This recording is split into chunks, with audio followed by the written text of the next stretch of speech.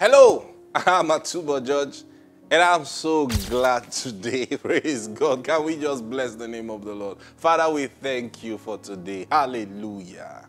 Your truth is precious. It is precious. So we receive it with a thanksgiving. In Jesus' name, amen. Now I remember I was telling you a story yesterday before our time. So this man went to this car dealership, and then he was looking around, and he said, which car in particular are you looking for? He said, oh, I'm looking for something, can't remember. The person told me exactly the car. So I'm looking for this. He didn't have the money. But he's there because the Lord commanded him to go. And so he was there looking around, and then he saw this particular car that he liked. And so he said, okay, I want this one. I want to bring the key for this one. And then they brought the key. He said, start it. They started it, opened the engine. He was just looking around and admiring the car. And then now there was this other man that came with a young lady. Now in his own mind, this man is a Nigerian. This is an Alhaji, and then this is probably his young wife or his girlfriend or something. So while they were there, trying out this car and just looking around the car, suddenly the girl came and said, that this is the car that she wanted. That this is the exact car, the exact color that she wanted. And then the man just said, then this is the one. So when that happened, for some reason, he just had this courage. He said, but that's the car I'm buying. And then this Alhaji turned to him and said, see, listen, this girl has troubled me for this car. And until I buy this car, I will not have rest. You know what we are going to do? Please, let me buy this car for her. You choose another color, I will pay for it. That's how the guy got a car. True story. You want to tell me that God cannot buy a car with one? So imagine at home, God said, go get a car. I say, God, please stop that joke. With what? Is he mouth there? Is he to buy a car? Oh, yes, but he bought car with his mouth. Praise God. That's God for you. Now, you will not understand this. You see, now, there are some of you have experienced God's blessing like this just once. Last year, 2 years ago, 5 years ago. I'm talking about consistently. You be consistent with this. I'll tell you the secret today. Tithing. Where that money came to you, the first thing you do, say, Father, I acknowledge you today, Lord. Thank you. Thank you for this blessing. I acknowledge that this blessing came from you. And we've seen God's blessing. We've enjoyed. We are even going to enjoy it today. Why? Because we have learned to acknowledge God in all our ways. Praise God. So we're talking about provision. This is the secret. Lord, thank you. Thank you. You are trusting Him already to direct your part in your finances. Like I said, this man in this Luke chapter 12, that's the story we're talking about. He got covetous because he didn't consult the Lord. He didn't bring his tithe before the Lord. It's not about taking your money to church. You have become so religious about tithing that you don't even enjoy the blessing of that. So you find lots of believers say, I've been tithing for many years. I've not seen any result in your life. You have not been tithing. You have just been giving church your money. But it's 10%. Yes, it doesn't mean God is accepting it. So how do you prove that God accepted your money? But now I'm telling you that when you take it before the Lord and He tells you what you should do with it, that is proof that He has accepted it. This is not man. We're not dealing with a man. We're dealing with God Himself. He is alive. He speaks. How can I sound this loud in your hearts? He speaks. Let Him speak to you. Honor Him. Acknowledge Him. He will now now direct your path in prosperity. You will realize that lack is gone completely from you. Realize that covetousness is gone completely from your heart. You know why? Because you are going to begin to see miracles and miracles and miracles. One day you tell yourself, come on. I mean, right? You know, I say that sometimes. You know, like, you know what? See, God will just tell you one day, say, go get this thing. Go get a house. Okay, Lord, where? Go to so-and-so place. Thank you, sir. And then you get there and you're negotiating. You're not going to be living your life based on your bank account.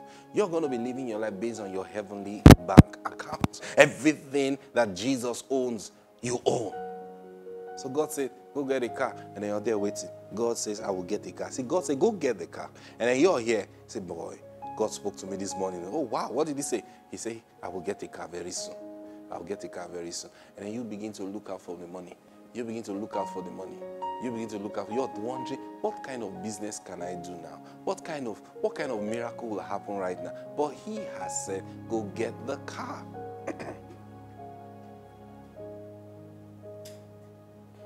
Be careful. Solomon said, Solomon says, let your eyes observe my saying. When God is speaking to you, observe, did he speak in past tense? Did he speak in present tense? Did he speak in present continuous tense? Or did he speak in futuristic tense? Is he saying, I will? Did he say, I have? Did he say, I am? It will help you. Next, trust in the Lord with all your heart. This man did not trust in the Lord with all his heart. He trusted in his riches. And God called him a fool. Why did God call him a fool? Because he didn't acknowledge God. So he actually said in his heart, there is no God. If he knew and believed in God, he would have acknowledged him. And then he would have thought of it, that what would God have me do with this great harvest that I've gotten? Because there is a reason. There is no blessing that comes to a child of God that has no purpose. God is a purposeful God. Look at Jesus. He said to the disciples, gather up the fragments so that nothing is wasted. It means that miracle of multiplication came for a purpose, not to be wasted. When you begin to acknowledge God like this, you will never waste your resources, number one. Number two, every money you spend will be on purpose. Sometimes you have a list of things you want to do. You don't even know how to go about them. You look at what you earn, it doesn't even cover half of your list. But what do? You'll be amazed. You're just praying and say, Lord, thank you. I just got this money and I'm honoring you with my tithe. And then the Lord say, get 1, 2, 3 done. Okay, sir. Now it's a command. It's not an appeal. It's a command. And let me tell you the truth. When God says get 1, 2, 3 done, he doesn't expect you to do it with your money. The moment God says get 1, 2, 3 done, you say, okay, sir. I'll tell you what's going to happen. Even if you spend your money getting it done, God is going to reimburse you. Why? Because this is the secret. The moment God opens his mouth to tell you, do this, it means there have been provision made for that thing from heaven.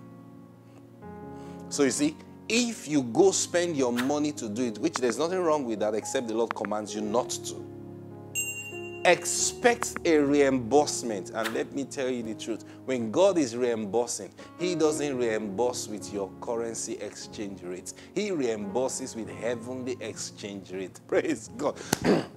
Now, imagine your currency to a dollar. You know, most world currencies rated against the dollar. So imagine, you tell how bad your country is by the rate of exchange to the dollar. That's how you tell how good or how bad your economy is. So think about how good your currency is when you think about the exchange rate to the heavenly currency. Praise God. And they're like, this our country is bad. This our country is bad. Okay, think about, so what do you think the exchange rate is going to be? May God help us. See, Jesus said, to his disciples when they asked him, why couldn't we cast out the devil? Jesus said, because of your unbelief. Now, they were taken aback when he said that. But we believe now. Actually, what Jesus meant was you don't have enough information to believe in this area. That's what Jesus meant.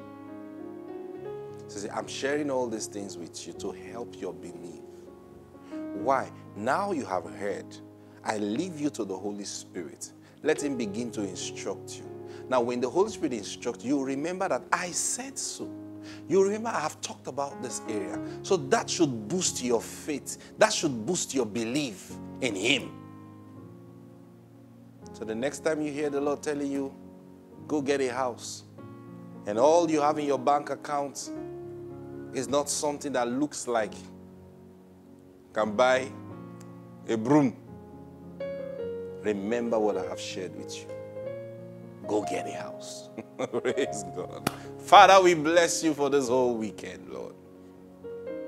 Lord, the purpose of these things we share is that you replicate it in the life of everyone that believes. So, Lord, I leave everyone that have received this message to you. Replicate every miracle, every blessing. Make them see that these words are true. In Jesus' mighty name, amen. Have a best weekend ever. I'll see you on Monday. Bye-bye.